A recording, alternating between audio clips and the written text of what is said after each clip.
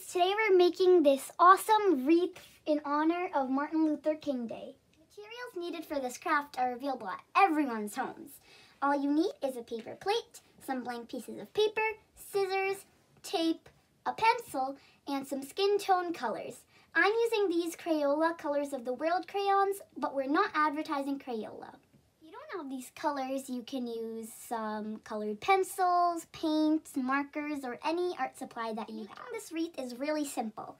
The first step is to cut the center part of this paper plate. So all we're gonna do is cut along this little line. So first I'm gonna make a cut here, and then I'm going to cut into the circle. And it doesn't have to be the best cut. Okay, so let's put this off to the side. We won't be needing that. Let's take our tape and tape this little cut that's we made. So all you have to do is stack it over and tape it. Next, grab some sheets of paper. I have several, and then you're gonna fold them all in half. Then we're going to trace our hand on it, and this way when we cut them out, we're gonna cut many hands at the same time.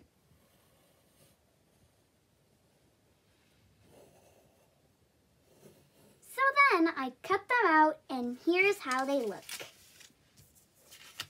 So I've got a lot of them. Color all your hands. You can use any shade. And I bet this is going to be a fun step for all kids, because who doesn't like coloring?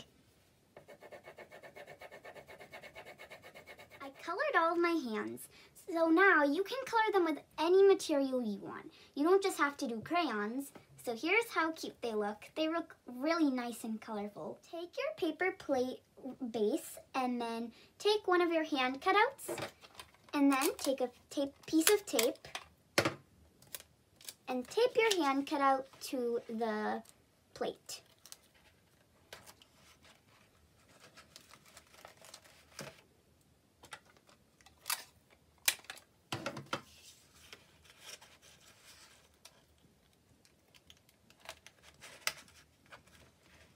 This is how it looks. It looks so good.